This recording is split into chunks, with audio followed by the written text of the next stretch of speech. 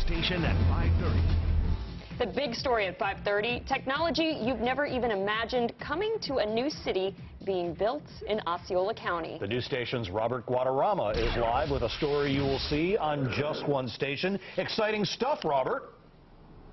Yeah, you know, pretty exciting, Charles and Heather. This is really a real-life Tomorrowland being built just outside of Kissimmee. You can see a few buildings already up. A major player in this, though, is looking to make this a test city for tech.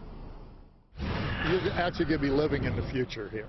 The future is under construction at a new development in Osceola County. The first building's part of a 280-acre smart city called Neo City. We planned a city here to be one of the first smart cities made from the ground up in the world. The city is being built using the latest tech and environmentally friendly design. Technology industry companies will make up most of the development, but there will also be housing, retail space, and a STEM high school, which opens this fall.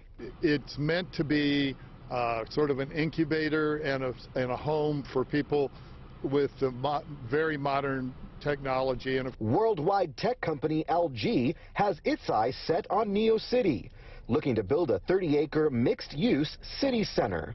It plans to use its smart technology in every aspect of the development. And they want to use it sort of what they call a test bed, which means they want to put their best technology in and make sure it all works perfectly and all that kind of thing. So even the people living here will be part of research in their daily lives. The county hoping the tech hub diversifies the economy and attracts needed high-paying jobs.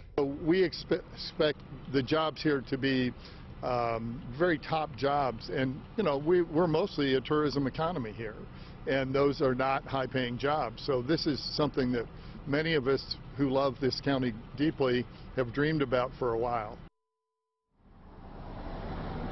The county is hoping to sign a contract with LG by this fall. Construction on the smart city's so-called downtown could start as soon as next year. Reporting live in Osceola County, I'm Robert Guadarrama, Fox 35 News.